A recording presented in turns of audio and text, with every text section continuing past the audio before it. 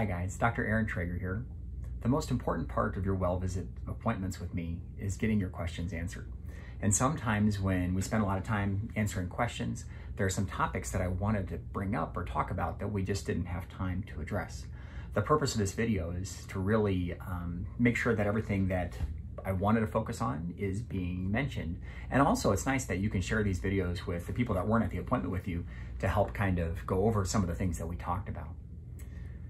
At the 1 month visit, there is a lot of things that are going on that are frankly really exciting. The sleeping patterns, eating, things like that are starting to get a little bit of a routine. And I remember feeling at this point with my own kids that, you know, you felt like you were finally starting to get somewhere, but you were still, way tired. And that's actually really normal. It's normal for people to feel that way. At the 1 month mark, okay, when it comes to feeding, you should be feeding, you know, basically enough to make the baby gain weight. And when you guys come into the office, we'll talk about the growth curve and how much we're gaining and what we expect to be happening during that time. If you're breastfeeding, most moms are feeding about 7 to 12 minutes on each side, about every 1 to 2 to 3 hours or so. And if you're formula feeding, you know, they're normally taking about 2-3 ounces, you know, maybe a little bit more, maybe a little bit less. But the thing when it comes to feeding that's important at this point is that they're feeding and they're actually gaining weight. Babies have this funny habit. If you feed them too little, they seem to cry a bunch. And if you feed them too much, then they seem to spit up a whole bunch. What's also kind of funny about the 1 month appointment is sometimes no matter how much you feed them, they just seem to cry quite a bit. And that can be pretty normal. So the growth chart and how we're growing is actually the most important at this point. And usually about an ounce a day is where we should be. We should be over our birth weight and moving on up just fine at this point. The other thing that should be happening is going to the bathroom. Babies go to the bathroom quite a bit. It's kind of funny. They pee at least more than 5 or 6 times a day. The pooping can be very variable. Okay, and if you ask grandma, and grandma, if you're watching this, okay, thanks. But when it comes to pooping, it can be many times a day and it can be up to many days in between. It is completely normal for babies to go to the bathroom and have a poop 10, 20 times a day. That's actually pretty normal. And it's also pretty normal for them to have a stool once every 10 days or so, okay? And it just depends on how many diapers the baby wants to go through. So we don't necessarily think you need to change the formulas or change what you're eating for your diet with breastfeeding to help move this along, because it may not make that big of a difference. However, we would be really concerned if you're saying things like, yeah, it is really firm, or if it's bloody. Bloody poop from now for the rest of the baby's life. Those are things that are pretty important that we would want to hear about right away. Now, when it comes to sleeping, okay, at this age, it's very variable. Once you're over your birth weight and you're gaining weight really well, then the expression really turns into don't wake a sleeping baby. Okay, if they want to sleep and they want to go longer than a couple hours, that's okay. But chances are at this age, they're going to be waking up every hour, 2, 3, and to still really have their nights and days kind of confused. At this point, at 1 month, most babies are waking up every hour or 2, and even having this really fussy period in the evening. I remember with one of my kids, it was almost like you could set your watch to it. It's like, so baby's crying.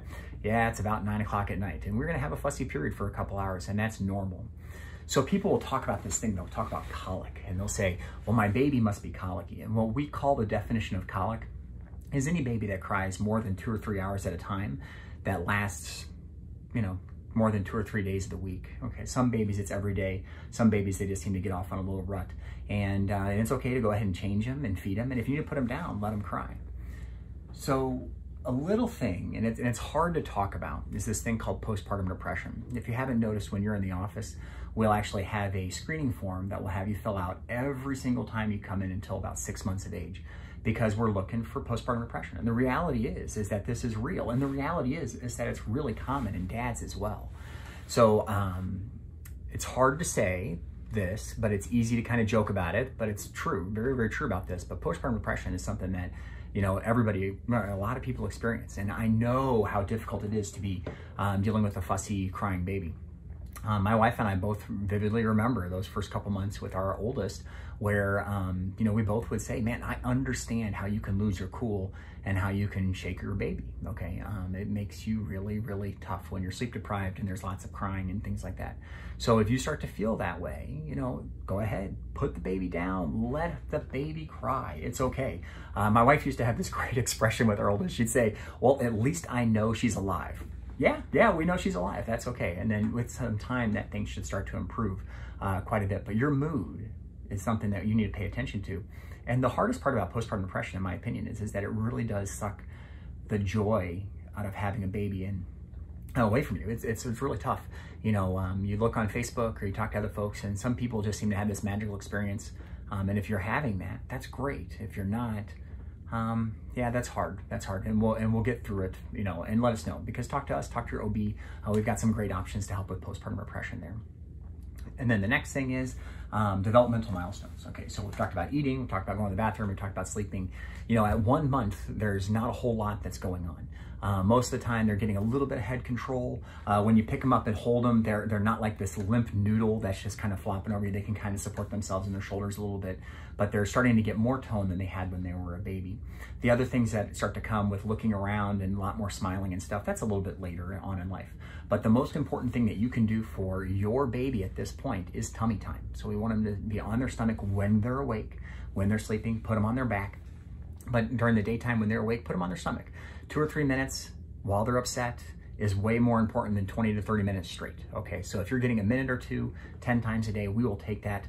If your baby's chill, and we'll give you 10 or 20 minutes on their stomach, enjoy it. Get down on the ground with them. But we don't want them to be someplace where they can fall off and get hurt or things like that. And then when it is time to sleep, yeah, we really mean it. We really want them to sleep flat on their back in their own little crib, or crib or bassinet or something like that. Preferably in your room at this point is what you're gonna feel most comfortable with. So a couple other things that babies do at this age, which are just kind of funny, and these may not apply to your child, but I remember being really, really freaked out by this with our first.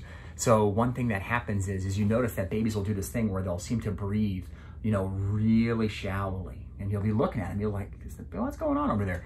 And then all of a sudden they'll go, and they'll start to breathe really fast and start to pant. And you'll sometimes see their stomach moving in and out. And that's a really normal thing that we see frequently at this age. And it can last for months and months. And we call that periodic breathing of the newborn. And a lot of times it kind of comes and goes. You'll see it, you won't see it for a while, but it is freaky when you see that. Okay, so just kind of be aware of that. But if you're concerned about your baby's breathing, we are concerned about it too. You need to let us know. And if the breathing thing is lasting longer than a couple minutes, we're definitely concerned about that too. You got to let us know about that. But it'll kind of come and go. The other thing that's kind of funny is the babies will make like a squeaking noise. Okay, now if you're getting a squeaking noise or clicking noise when you're breastfeeding or formula feeding with the bottles, it may have something to do with the way the baby's latching on there. Maybe the pressure's too tight. Let us know if you're experiencing those things. But a lot of times when it comes to breathing, you'll notice that the baby will kind of do this thing where they'll make like a squeaking noise. It's like a or a little noise like that. And that's normal at times. If the baby's doing it all the time, we need to hear about that. That's a big deal. But the reason why this is happening is actually really interesting. If you feel your ear is kind of firm because there's harder cartilage in there. Now, if you feel your baby's ear, it's like the most soft thing ever, okay? And it's this really soft, floppy stuff, and that's because the cartilage hasn't had time to develop. If you feel your windpipe is hard and rigid. If you feel the baby's windpipe, it's soft and floppy. And all the cartilage that's in their airway, in the back of their mouth and stuff like that is kind of soft and floppy. So when they breathe, they can take a breath in and they can make it squeak. And just like a double-reeded instrument, like an oboe or a bassoon or something like that. And that's a normal thing. Now, some babies, they get this quite a bit, especially if they're flat on their back, especially after they've been fed and they get a little spitty and things like that. That's kind of normal to make them snort or sound like a pig afterwards. And those are all pretty normal things as long as they're not doing it all the time and as long as the feeding and stuff is going well. If you have concerns about it, we want to hear about it. But it is something that sneaks up on you and it'll freak you out. It really will for quite a while. So yeah, so those are the really big things that are happening in a month. A month is cool. 2 months is even better. Okay. Now there are some folks, and you're going to hear me say this, some people love babies. They love babies. Babies are great. They're really great, but man, it gets a lot more fun. So when we see you guys next at 2 months, there's a couple things that we're going to be doing. The first thing is that we're going to be doing the 2-month vaccines.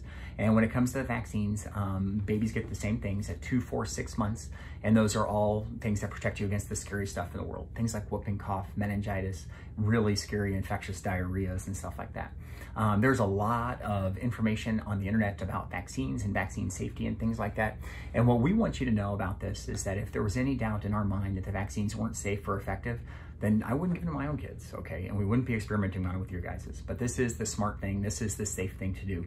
And if you have questions about it, you gotta let me know. I'd love to talk to you about vaccines. It's actually one of my favorite things to talk about, and we can spend as much time as you need with those kinds of things there. But when you guys come in at 2 months, we'll do the 2-month vaccines. And what's cool about the 2-month vaccines is once that happens, everything seems to change. Life gets a lot easier. We don't have to worry about infection as much as before. And we can talk about Tylenol and stuff like that. But we'll talk about that when you guys come in at 2 months. Over the next 4 weeks until we see each other again. Tummy time is your friend, okay? And try and slow down. Try and enjoy this time as much as you can, because true story, it'll be over before you know it. The nights are really long and the years are really short. So that's a common thing that makes you sad when you think about it. So that's okay. Well, you guys, let me know if you need anything, and we'll see you guys at the 2-month visit. All right, have a nice day.